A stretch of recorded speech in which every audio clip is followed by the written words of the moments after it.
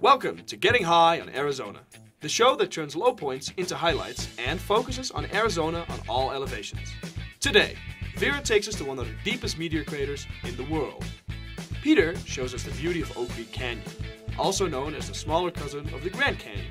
To take us even higher, Pim looks at the San Francisco peaks and its beautiful scenery.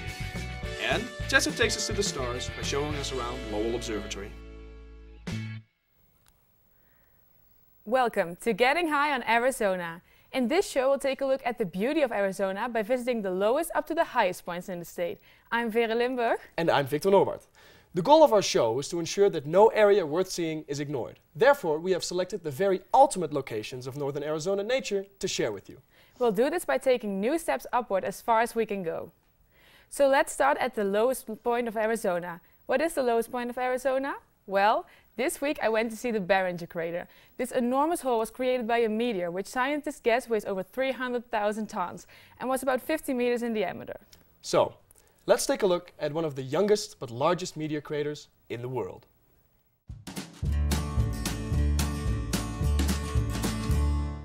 Hello, it's me. I'm standing next to the Meteor Crater Center, where they have one of the biggest and most famous craters in the whole entire world. This is the Barringer crater, located 35 miles east of Flagstaff. The crater is 50,000 years old, and the meteorite hit with a power of 20 million tons of TNT, leaving behind a hole so big 20 football fields and 2 million spectators fit in it. We spoke with Eduardo Rubio, a tour guide at the Meteor Center with a passion for outer space. The crater takes us back 50,000 years.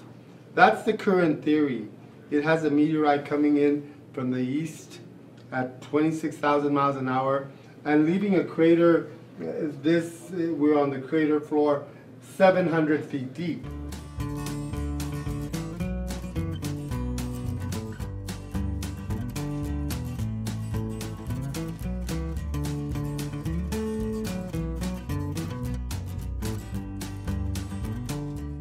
Besides looking at the crater, there are plenty of other things to indulge in. Eduardo tells us his favorite spots. We have a movie theater, a 10-minute movie that runs every half hour in the theater. We have what we call the Discovery Center, which is the museum. The Discovery Center offers a lot of interactive displays about the crater. And then we have a gift shop, a rock shop. We have the Astronaut Wall of Fame. And we even have a Subway restaurant. Every year, over 300,000 tourists come and take a look at the crater. We asked one of them, Fred Lewis, his opinion. A lot of awe, because you got to remember, to make that big of a hole, all that dirt and stuff had to come out. And the man said that right now it's 500 feet deep. And originally it was 700, so there's a lot of debris up in the air. The most interesting piece in the Meteor Center has to be the Holsinger meteorite. This is the biggest and heaviest piece from the one that made the crater. It weighs 1,406 pounds. Recently, another meteorite was spotted in Arizona. However, it was way smaller than the Barringer one. We spoke with Josh Bangle. So what we saw over southern Arizona, south central Arizona, was what everyone's calling the Arizona fireball, or a meteor that came through the night sky or early morning sky and created a little bit of a boom, but a really great glow in the night sky. And from what we know about it, they guess it's about 3 meters in size, so it's fairly large, and it would have entered our atmosphere and begun to burn up. Those atoms around it would have started to ionize, and that's the color that we see starting to come off of it. It's moving at about 60 to 70 miles per second, so extremely, extremely fast. Can you imagine how big the impact must have been 50,000 years ago? Reaching new heights, this is Vera from NHTV, Getting High on Arizona. Back to the studio. If you would ever like to visit the crater, it is located off of I-40 on Meteor Crater Road, Flagstaff, Arizona. We have started at the lowest point. Now it's time to climb the next step on the ladder. Our reporter Pieter van Os visited Oak Creek Canyon, which is the entrance at Sedona as seen from Flagstaff. It is a beautiful preserved nature park open to the public. The beautiful red rock formations have been part of Arizona's history ever since they were discovered. Peter tells us more about the geological layers and formations of the canyon and the red rock surrounding the area. Oak Creek Canyon is a place you definitely have to visit once in a lifetime. And luckily for you, you can experience the beauty of Oak Creek Canyon from your own living room. So, without further ado, let's reach even higher. Peter? Thank you, Victor and Vera. I'm standing in what might be one of the most beautiful places northern Arizona has to offer, Oak Creek Canyon. Rarely does a place offer such diversity and serenity. Take a look as we dive into its deep natural history. Geological evidence suggests that the formation of Oak Creek Canyon began 8 to 10 million years ago, while the surrounding red rocks contain layers of more than 300 million years old. Doctor of Earth Sciences Nick McKay has a lot of information about the sediments. The area was formed by all the remarkable white and red and tannish rocks in the area are all sedimentary rocks. So these are rocks that were formed either by sand dunes that were blowing across the area and then eventually lithified into rocks, or by river deposits, and then those built up over millions and millions of years, and then much more recently a canyon has cut down into those rocks, exposing all those strata. The striking color that gives Sedona its special character is coming from iron in the rocks, which oxidizes and gives it a red hue, much like rust does. One thing that makes Oak Creek Canyon so special is that you have all this amazing rock that is sort of set there, and then we have this great canyon that exposes it all. And because we're in a pretty dry climate, all those rock exposures remain visible. You can see them all. They're not hidden by lots of vegetation that would be there if we were in a wetter part of the world.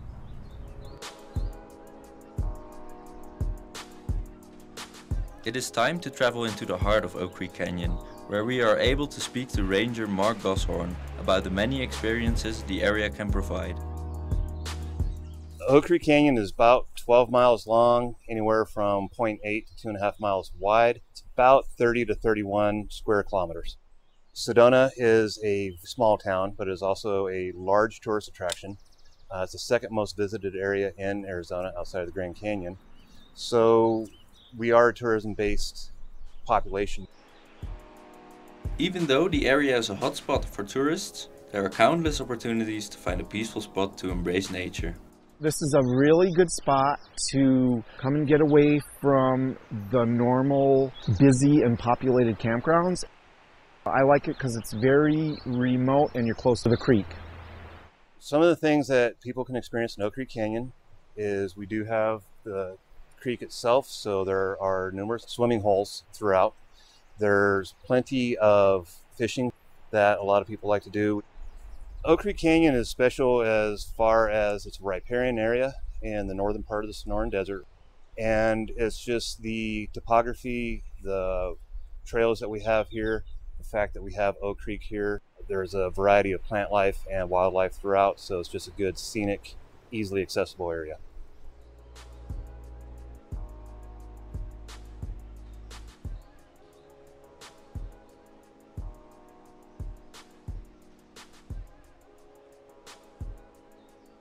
Whether you are here to hike, to camp, or to see the sights, Sedona and the Oak Creek Canyon will leave a lasting impression on you.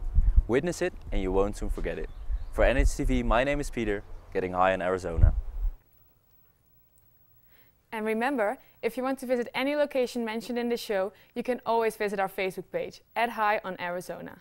We're already halfway on our trip to the maximum elevation of Arizona. As we ascend higher towards our final destination, there is still one more beautiful location to visit. Our reporter Pim Plum dares to face a breathtaking journey towards the summit of the San Francisco Peaks. But these aren't just ordinary mountains. They are considered sacred to the Native Americans in this area.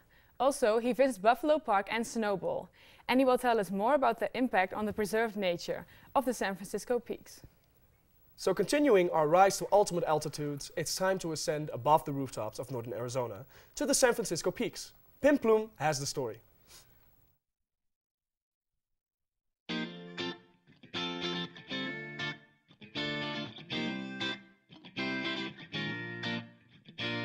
Hi, my name is Pim, and today we're going to visit one of the most beautiful places here in Arizona, namely the San Francisco Peaks. There are 6 peaks in total. The highest peak is the Humphreys Peak. It's over 3,800 meters high.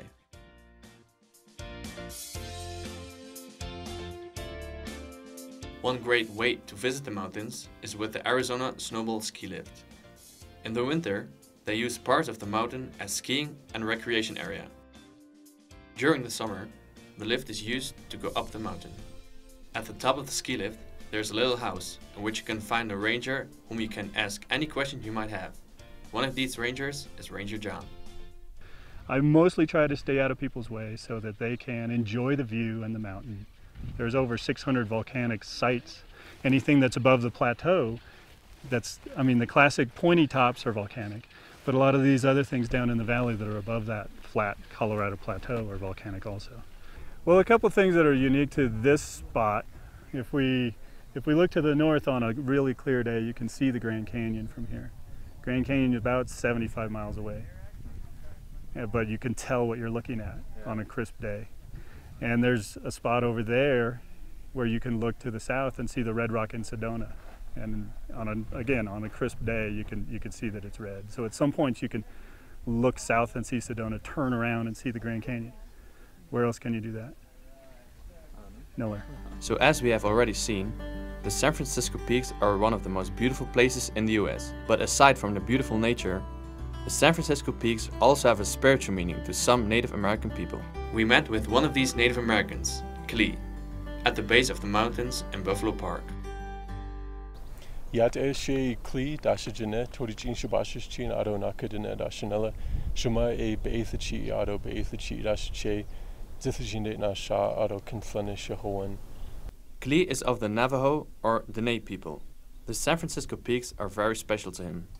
The San Francisco Peaks are an integral part of the identity for Dene people, and they are holy to more than 13 indigenous nations, culturally significant to all 22 indigenous nations throughout the area known as Arizona. But for us as Dene people, it's part of the foundation of our identity. We have tzithlej, which are called mountain soil bundles.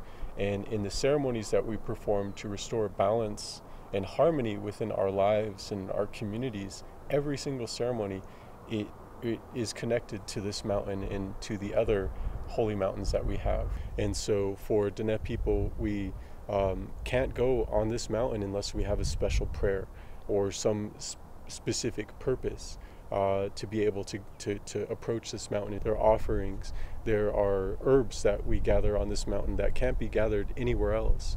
Recently, snowballers started using reclaimed water to create more snow to expand their skiing area and season. They have approval from the city of Flagstaff, but the Navajo people aren't as happy about it. It's the year 2016, and as indigenous people, the first people of these lands, we don't have protection for our religious freedom when it comes down to public land use and management and sacred places. Money and recreation, and this is short-term economic gain, it's only seasonal, matter more than native cultures, matter more than native lives, and more than our environment and ecosystem. Even though the peaks have become a topic of great controversy, there is still definitely a site worth visiting should you ever find yourself in Arizona. Today, we give you guys a little insight on the historical background, stuff to see and stuff to do here in the San Francisco Peaks. We hope you enjoyed watching. Reaching new heights, I'm Pim for NHTV, getting high on Arizona. On our journey so far, we've reached many elevations, from a huge hole of hundreds of meters deep to actual mountains. You might think that the highest mountain in Arizona is as high as we can get, but here at Getting High on Arizona, there are no limits.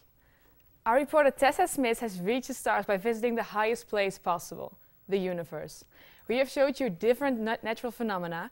We started at the bottom, the meteor crater, and we took one step at a time to reach our final destination. And now we're here, Lowell Observatory.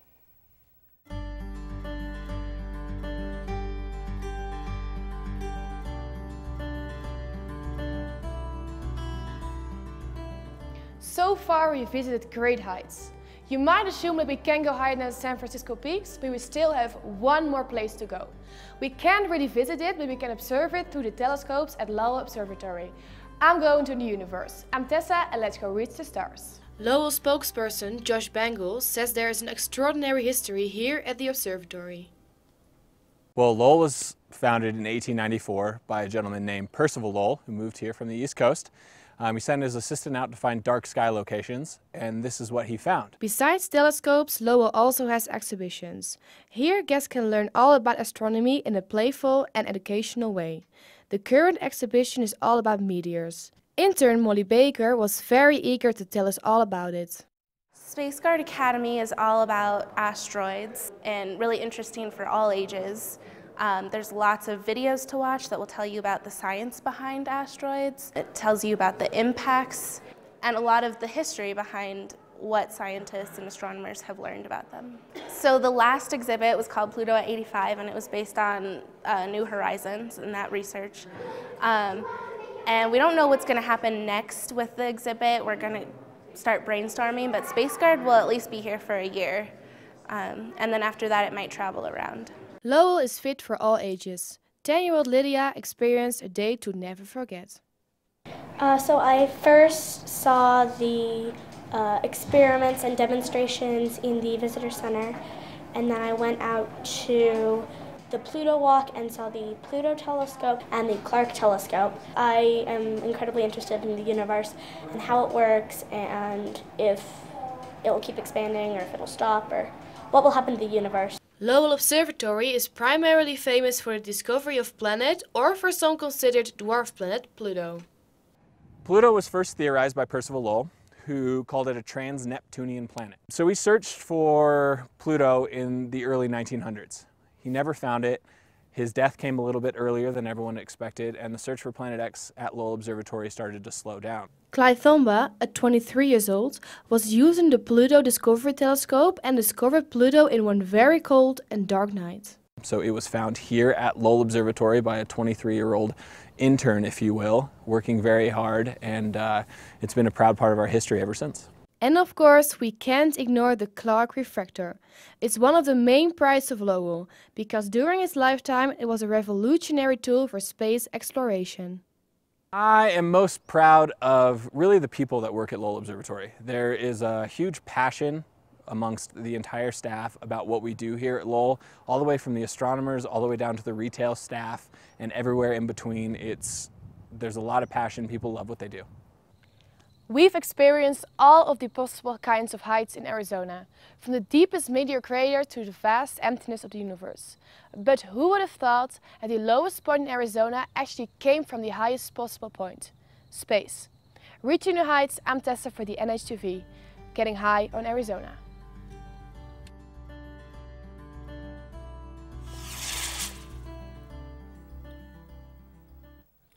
And so you see, like everything in life, every new beginning starts with an ending. It's the basic principle we all have to follow, the inevitable laws of the universe. And so, of course, unfortunately, our show is coming to an end now as well. So for now, reaching new heights, my name is Vera Limburg. And I'm Victor Norbert. Thanks for watching, and remember, always strive to reach higher. Goodbye.